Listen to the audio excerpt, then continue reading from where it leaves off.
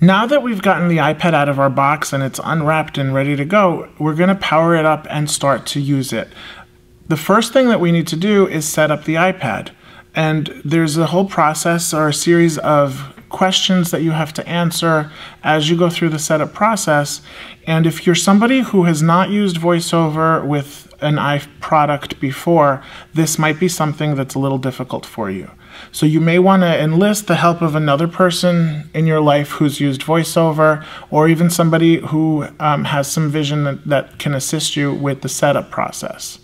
To turn on the iPad, we press the power button and hold it for at least 3 seconds. The Apple symbol appears in the center of the screen, and at some point this Apple symbol dissolves and the word iPad appears.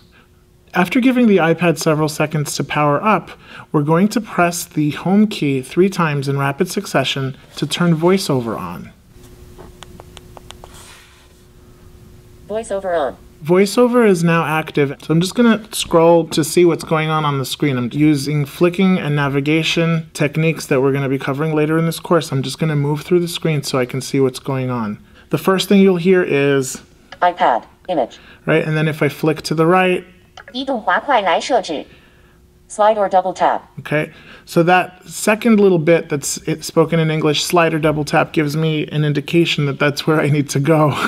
And I don't know why Apple has set it up so that this starts speaking in a different language on this particular element, but there you have it. So I'm going to double tap with my finger.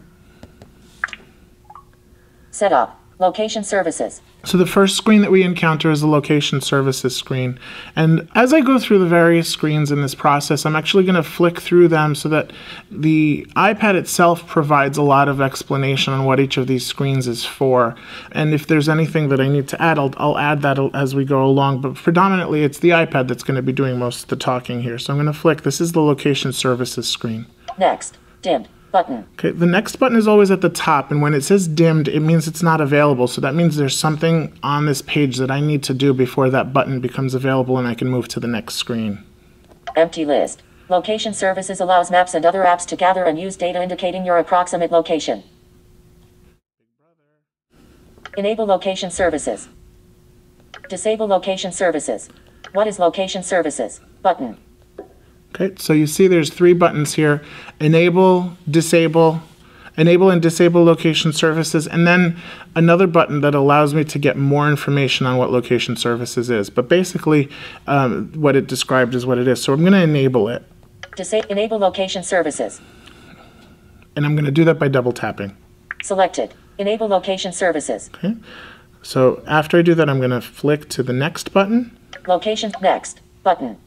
Right, and double tap to move to the next screen. Wi-Fi networks. Back button. The next one is Wi-Fi networks. The iPad wants to connect immediately to Wi-Fi so that it can have a signal. What it'll do at some point is ask me for my account ID and password. And for anybody who's using Apple products, at some point you're going to encounter iTunes or the App Store, during which you'll have to create an Apple ID and password so that you can download apps. Otherwise, you won't be able to do that. So we're going to move through this screen and log into a Wi-Fi network. Okay, so there's a bunch of different networks that are available here. Secure. I'm actually going to log into the Baruch Wi-Fi network, and we'll proceed from this screen. Setup. Baruch Wi-Fi. Wi-Fi strength 93%. Okay, so to select it, I'm going to double tap. So this is where I'm going to be putting in my username and password for our particular Wi-Fi network, and where you would be putting in your username and password for your network, depending on whatever settings might be in your local provider. Now that I've logged into my Wi-Fi network, I'm going to move to the next button and double tap it to move to the next screen. Button. Apple ID. Back button. Here is where the device asks me to put in my Apple ID and password so that I can log into my account with iTunes and with the Apple Store. Apple ID. Heading. Your Apple ID is used to set up iCloud, App Store, iTunes Store, and more on your iPad. A panning display of iOS app icons.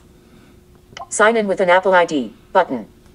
Create a free Apple ID. Button. What is an Apple ID? Button. Skip this step. Button. Okay. If you have an Apple ID, you can log in using your Apple ID. If you don't have one, you can create one, or you can actually skip this step and do it at a later time.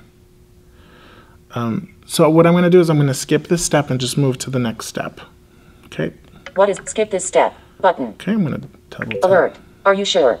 You must have an Apple ID to use the App Store, iTunes Store, iCloud, and other services. Creating one is free and easy.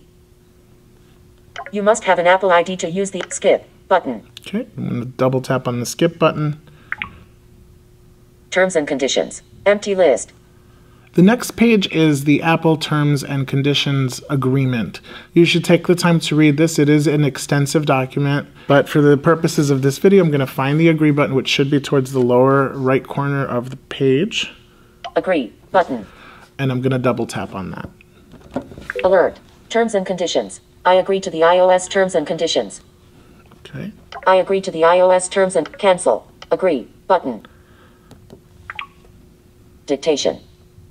The next page is for dictation. The new iPad comes with a dictation feature so that on the keyboard there's a little microphone that you can double tap, and when the device dings, you can start speaking to it, and when you're done, you double tap again and it translates what you said into a piece of text. And it's pretty cool, and we'll be demonstrating that at a later time, but I want that. So use dictation button. So we want to use dictation. I want to see what other options are on this screen, so let's see.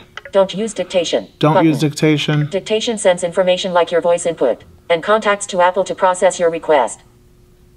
Okay, there we go. About dictation and privacy button. Okay, and I'm going to actually click on use dictation, so I'm going to move back to that button. Don't use dictation button. Double tap. Selected. Use dictation. And I'm going to go find the next button, double tap on that now. When you tap next button. Diagnostics. Don't send button. Help Apple improve its products and services by automatically sending daily diagnostic and usage data. Diagnostic data may include location information. About diagnostics and privacy button.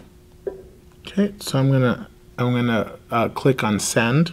Help, don't send, automatically send button. Or rather, automatically send, and I'm gonna double tap on that. Selected, automatically send. And we're gonna move back and find the next button. Diagnostic next button. Double tap. Thank you, heading. Thank you.